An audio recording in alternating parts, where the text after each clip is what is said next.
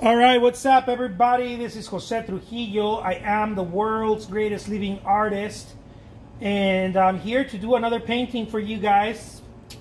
I hope you guys enjoy this painting. I'm about to put canvas there. You guys are probably wondering, what painting are you talking about, Jose? Well, patience is a virtue. Here I come. Hold on.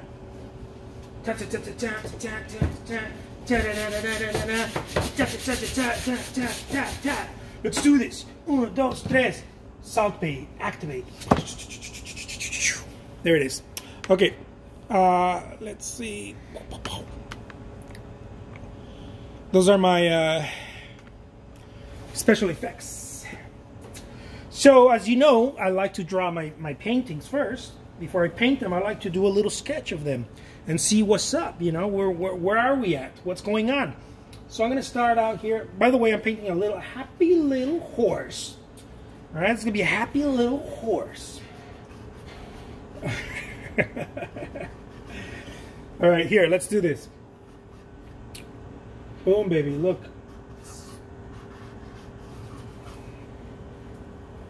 Something like that.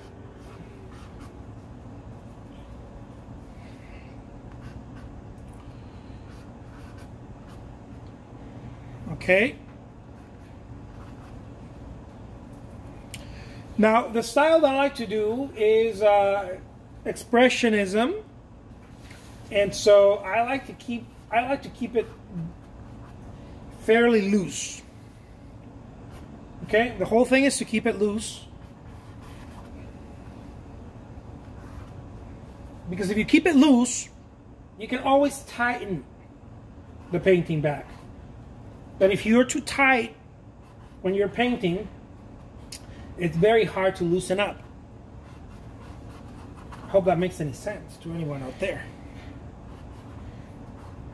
So a lot of artists have a hard time going loose because they start very tight. And I always tend to explain to artists who I coach with the way that they paint is start out very loose first, and you can now start tightening to the point that you want it. But if you start out super tight, it's very difficult to loosen up. And so a lot of people are afraid of loosening up because they're like, oh, I don't want it to be too loose or too loose. Let's try it. This is my art joke, my art nerd joke. I don't want it to be too loose. I want it to be somewhat loose, but not too loose. And so how do I do that? And I'm like, you want it to be representational to a certain degree, but you're afraid of going loose, and that's not going to work. At least not for me. And so what I tell them is, go very loose, and then you can tighten. You can control it later, as opposed to getting very tight and then loosening up a little bit, then a little bit. I feel like that's harder to do for a lot of people. That's been the experience, and for myself too. So what I did is I went very loose first, very loose, and then as I started tightening it up as I wanted to, as I liked, you know. Some I like for the painting to have some representational value, and especially my oils, right? Especially some of my oils, not all of them, but some of my oils, they need to have that. It's important for me. It's important for my customers, for my collectors. They like that.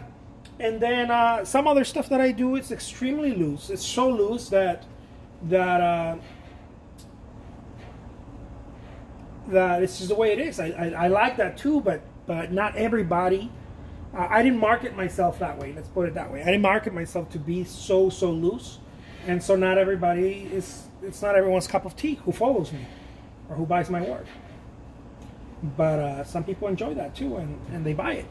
Especially my watercolors. My watercolors are probably my. No, I would say my ink drawings, my ink paintings are probably my very loose.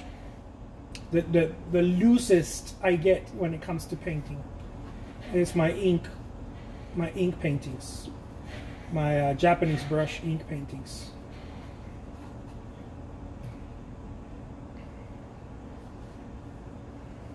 Look at that. Mucho bueno, baby. And I'm doing this with a single brush right here, but I'm gonna switch. Okay, it's something that I also recommend artists to do. If you want to be loose, you need to learn how to be nimble.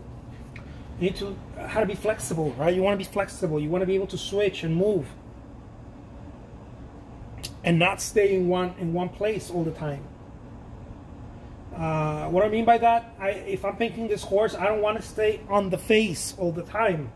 Right, and I don't want to stay with one brush all the time either. Even though I'm using one brush right now, it feels right. The moment that it doesn't feel right, I move. And you're going to start noticing it for yourself in your own artwork when it doesn't feel right. When it doesn't feel right is when you start going against the flow. You're going to start feeling that you're going against the grain. Meaning you're going to start doing little things like, I need to get in there with this corner. Once you start doing things like that, or things that just don't make any sense to the area that you're painting, for example, you're going to want to paint a large area of a painting with this little tiny brush, right? You're gonna be like, and so you're gonna start doing things that make no sense, and that's when you want to move. You're going to start feeling it. You're going to start feeling it. Hopefully you learn how to pay attention, because that is a skill in itself. Learning how to pay attention to those little things so that you're able to be free and loose and nimble and be able to do whatever you want as an artist. And not remain trapped by a brush or by a color. I do it with colors. I'm nimble with colors. I'm nimble with brushes, with subject matter. Some people are like, oh my God, you have so much subject matter. Oh, you have so many styles. Oh, you have, because I need to keep moving, because I know what it does to me. It's what it does to your state of mind that I don't like. You know? And again, it's not for everybody. It shouldn't be for everybody. It's for me. It's not for everybody to do this. It works for me. It works for the way that I market myself, the way that I work. So some people might be thinking that I'm crazy for doing it this way. Some people are like, no, dude, I paint only still lifes and I only use a couple of brushes and it works for me. And if it's working for you and you're happy and you're doing your thing, man, I mean, power to you. Keep doing that. Right? I'm all about whatever works for you. I'm just sharing with you what works for me. Whatever works for you, you got to keep doing that. Don't go bananas on me and try to do something that doesn't work. That just because it works for me, you're gonna go do it, and it doesn't work for you, and you're gonna try to force it. You're gonna hurt yourself emotionally, right? You're gonna hurt yourself emotionally. You're gonna be like, dude, why is this not working for me? You're gonna get impatient or frustrated or whatever, and there's no need for that. Look at that. Ooh, mucho bueno. And so what I'm going to do here again is I'm going to come back to my painting, but with a smaller brush. See? I'm going to come back to the painting here, to the figurative horse here, with a smaller brush. Now I can come back with a smaller brush and I can do some damage, right? Because I got the main. See, I'm not fighting the main part. That's what I wanted to say. Many times I have no idea how to explain my artwork. This is why I'm not a very good instructor. I believe I'm more of a good storyteller. At least that's what I'm told. I don't know. Maybe I'm not. I don't know. But I think I am a good storyteller, because I love telling stories. And but this is where you become dangerous, right? Because you're not fighting the painting anymore. And so if you're not fighting the painting, you're now you're painting, right? Now you're painting, because I'm not trying to do the job of this brush with this one, okay? Or I'm not trying to do the job of this brush with this one. Okay? I'm not fighting it. A lot of people out there fight it. I'm not trying to do the job of this with this either, right? Or this vice versa, or however you say that, right? I'm not trying to do that.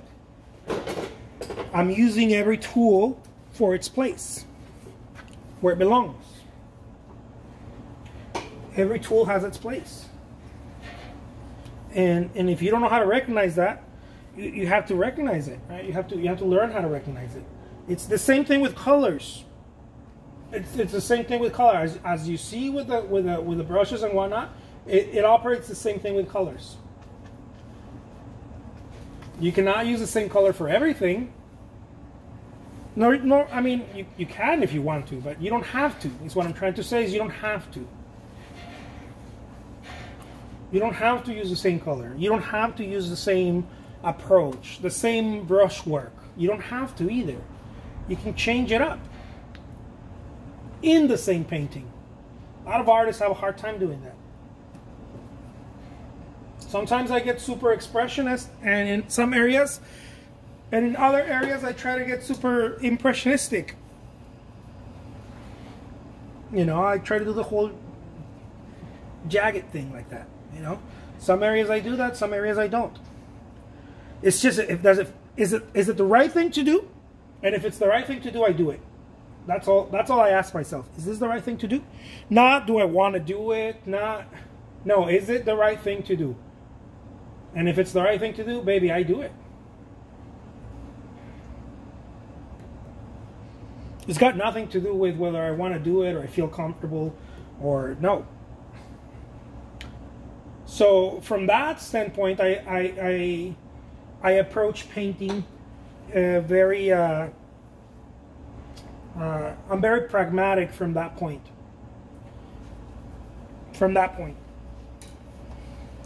So there it is, guys. My name is Jose Trujillo. I hope you like this happy little horse right here. This painting will be available on my eBay auctions. And the auction will start at 99 cents. Go check it out, guys. The link will be below. I'm gonna put the link in the comments below, and I'm gonna pin it. All right, take care, guys. Thank you so much. Hey, look, here's a little extra. Watch, boom, baby. Here's my color palette. I got soft mixing white, phthalo blue, viridian green, or blue, however you're gonna call it, but it's viridian. Pale yellow. This is pale yellow hue. It's a cad. This is a cad red. This is dioxin purple, and this is magenta, and this is lamp black. And this is how I created. Look, this is all I had to mix to make that painting. Just this, and boom, baby. Put them together. That's what you get. Let's give it some space, and there it is. There's the horse. All right, guys, take care. Love you all. Adios.